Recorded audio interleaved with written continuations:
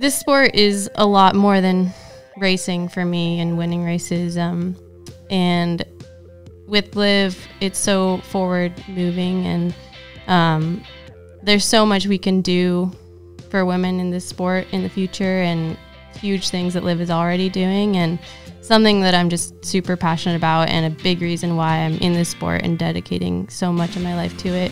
Being able to represent a company that shares my same values and goals is huge, and it really motivates me to do my best as an athlete and racer.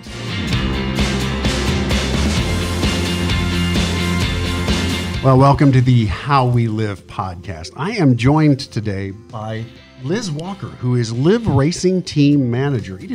I never get to see you. You're never in the office, so it's awesome that you're here. It's wonderful to be here. I love my Live and Giant family, and I love Live Racing. You have been you've been with us in one form or another for several years now. You were a field tech rep for several years, and now in this new role. Yeah, absolutely. I started in May of 2015, worked in the field on the East Coast for 3.5 years, and came back to Giant and Live in November of last year, 2019. Yeah. It's great to have you. Liz, if you've watched any of our Live Techs, you would have seen Liz in some of those. So she's joining me today so we can talk with Savilia Blunk, who is, I think I can say this safely, the youngest member of the Live Racing team, right? Is that correct? Yeah. You are still in college, right? You're still studying now. Yeah. Where is that? I'm a junior right now at Fort Lewis College in Durango, Colorado. That's a pretty good mountain bike team at that school. Are you on that team? Yeah, I am. It's an awesome program. It's a big reason why I chose that school in Durango. It's a really cool community and great place to train and go to school. So tell us a little bit about, because I don't know you. This is the first time we've had a chance to meet, and maybe folks who are watching this or listening to this haven't had a chance to really get to know you.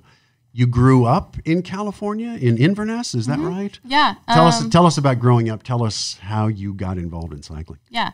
I grew up in a really small town, a little bit north of San Francisco, called Inverness, right on the coast, on the Point Reyes National Seashore. So I grew up near the ocean. I rode bikes from a pretty young age. I have 2 older brothers, so that helped kind of with the competitiveness and pushing me. One of them started racing in high school, so that is what kind of inspired me to start racing. But it was really NICA. I started racing a lot in high school, freshman year, with the NICA program and NorCal League.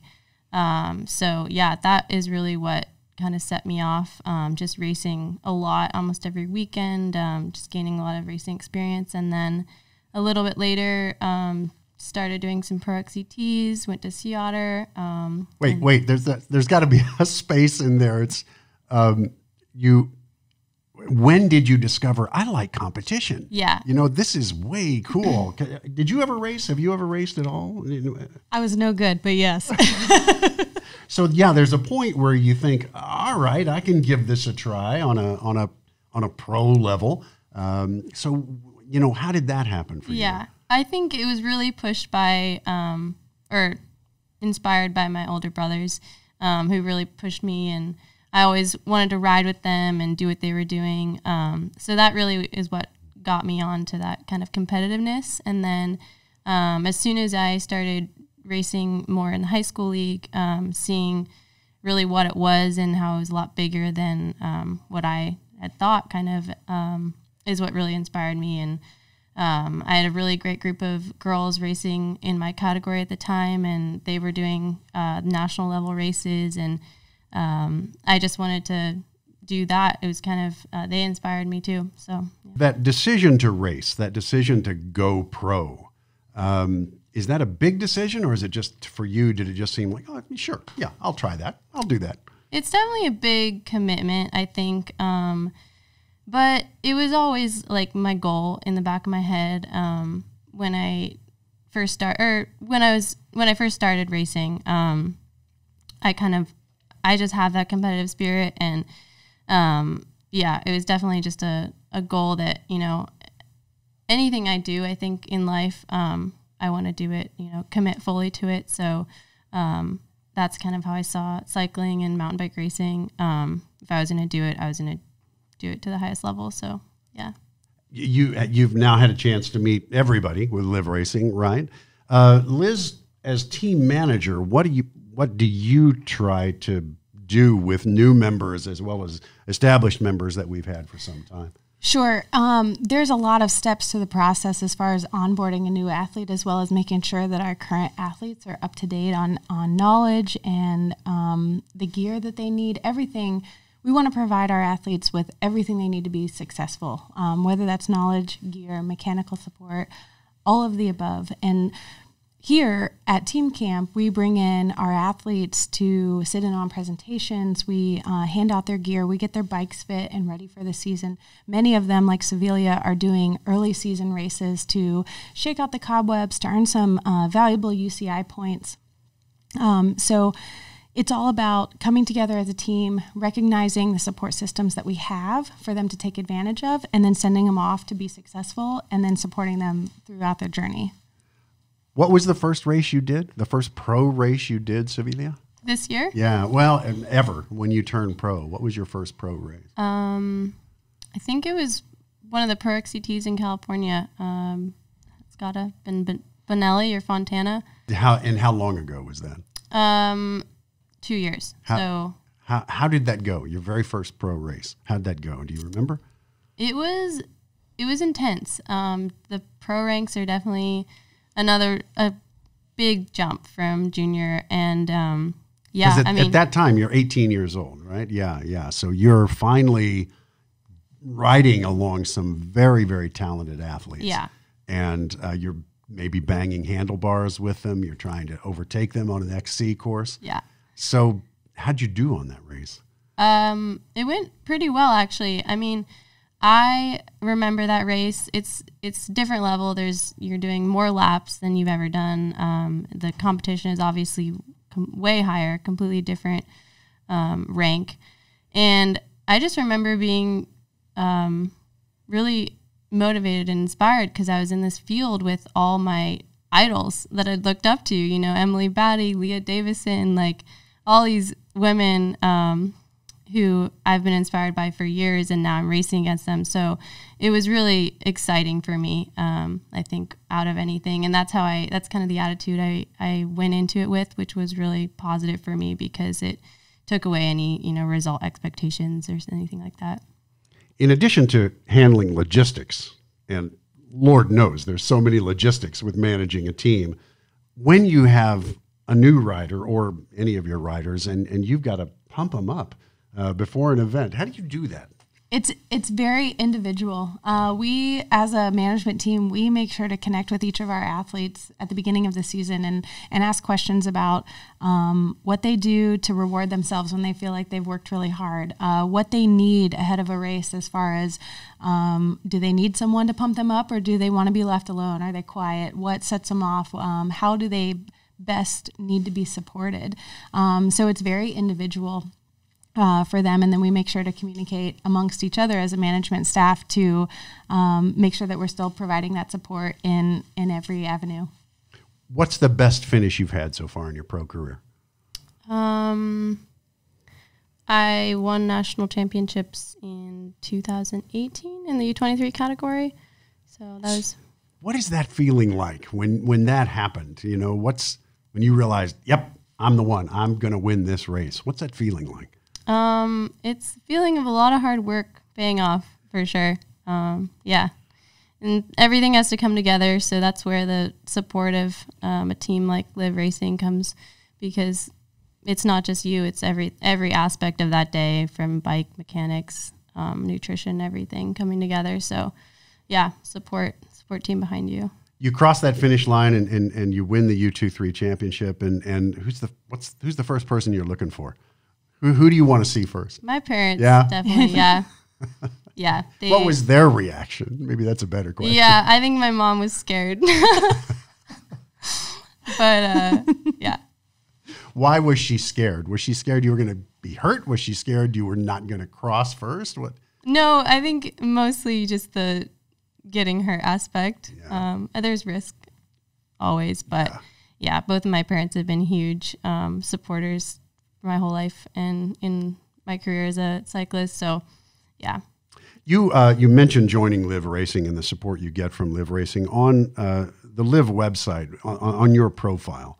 You say a really nice thing. We ask our athletes questions, a series of questions, and what is your biggest cycling achievement? And instead of enumerating that U23 championship, what you wrote is signing with Live. And you said a company and a team that shares the same values as I do of lifting and supporting women in this sport. That's really nice. Talk a little bit more about that. Yeah. Well, this sport is a lot more than racing for me and winning races. And with Live, it's so forward moving, and there's so much we can do for women in this sport in the future, and huge things that Live is already doing, and something that I'm just super passionate about, and a big reason why I'm in this sport and dedicating so much of my life to it. So yeah, being able to represent a company that shares my same values and goals is huge, and it really motivates me to do my best as an athlete and racer. So yeah. How does she fit in with the rest of the athletes? Beautifully. Along those same lines, it's a mutually beneficial relationship that we have with our athletes. They need to feel supported by us, and likewise, we need to know that they have the same beliefs and ideals. Otherwise, it's not natural. And so when we sign an athlete like Savilia, we know this is a natural fit for her, and it's not going to feel on her part like she's struggling to promote products that she doesn't believe in, or she's struggling to ride a bike that she doesn't fit well on. And it makes it much easier, and it's a load of stress that neither of us have to deal with.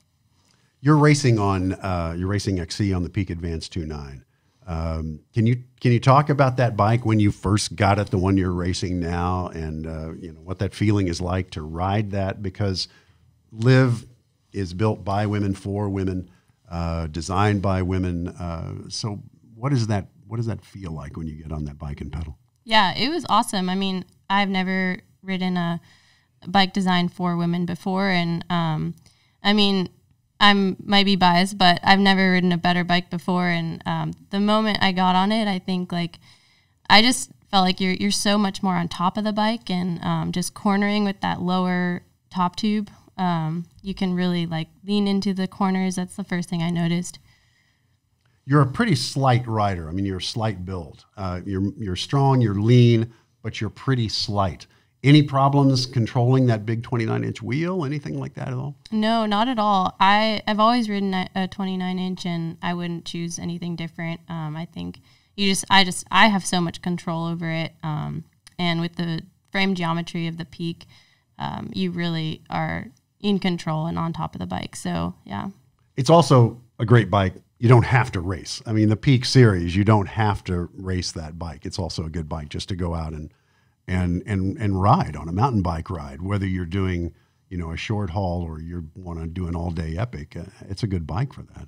Totally, yeah. And the first time I rode it, we were in Sedona actually just riding for the weekend, and I mean, definitely not racing or anything like that, but yeah, we were just riding slick rock and features and trail all day, and it was great uphill, it was great downhill. I felt like I had a lot more travel underneath me than 100 mils, so it was really cool. It was a fun bike for the day. Your bike of choice? Is that your bike of choice now? Absolutely. I'm lucky enough to be able to choose whatever bike it is that I want to ride. And I ride the Peak 2.9. I also ride the Intrigue.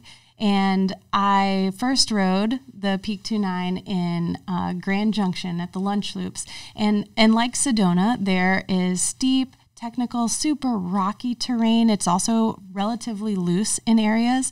And I thought, oh my gosh, this bike only has 100 millimeters of travel. But truly, the bike rides like a full-size dirt jumper. It is so confident underneath you.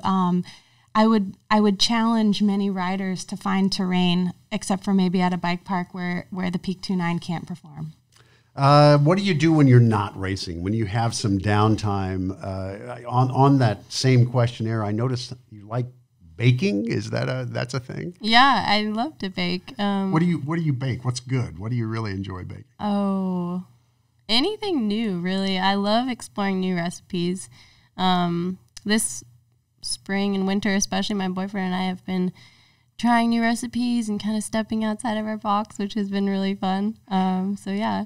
Is this more than just cookies and bread, or is there? Yeah, we've done a lot of dinner, like steaks and more savory meals, and then I love to bake too, like sweet things. Yeah, that can come in handy when you have downtime at a race and you happen to be there. Oh yeah, absolutely. Sweet treats, key to my heart. Where do you see your career going? What is your goal in your career with Liv and with Racing XC? Yeah, well, my goal is the Olympics, kind of as the pinnacle of the sport. And this year, I'm racing a full World Cup circuit with the support from Liv behind me, which is awesome. Super excited for that. And yeah, kind of that World Cup direction in the Olympics. And many, many years from now, you're going to not be bike racing. Many, many years from now. Do you have a goal beyond that? Is there like an ultimate thing you'd like to do? There isn't really a specific goal. I am getting a degree in school right now, and that's another really important aspect of my life for me, to have, that kind of something to fall back on. Right. But definitely, I would love to keep working with women and girls and young girls in the sport. I'm a Little Bella's ambassador right now, so I would love to do more with that and with Liv. And yeah, I don't really have a big goal, but yeah. It's been awesome to get to know you today. I always like meeting our athletes again for the first time. I've been here a while at Giant, a good long while, and the first chance I have to meet some of our athletes and then see them grow over the career is always way cool. And so it'll be great to see your progress this year. What's your next race? We're recording this at Team Camp in early March. What's your next race coming up? Yeah, we'll be at Bale Lake this weekend for the first Pro XCT of the season. Sweet. Liz, always great to see you. Thank you, Patrick. Thank you. Likewise. This has been the How We Live podcast. Patrick Van Horn, Liz Walker, Savilia Blunk. See you next time.